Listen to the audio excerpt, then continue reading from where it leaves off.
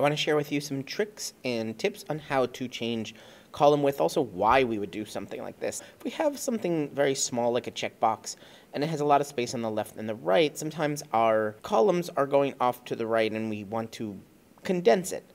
So we can click on the A column, and just between the A column and the B column, our cursor is going to turn into this arrow with a bar.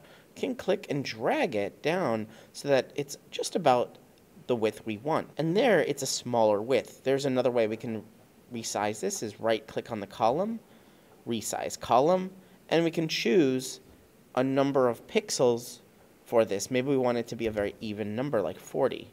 There it is, just a slight change. Now we have 3 columns, but they are not all the same, and we shouldn't treat them all the same. Something where we're writing long descriptions, maybe even task names or descriptions, we want those to be longer, have a lot of space, because the writing may go wider. But due date and status are fairly simple. We can actually move these next to each other, and what I like to do is make sure that these are the same size. So I'll select B and C, right-click, resize column, and I'll resize it to a number that's a multiple of some other columns. So our A was 40, so I might make this 120. Click OK, and see it all fits nicely, and the status and due date are similar width, where task is longer.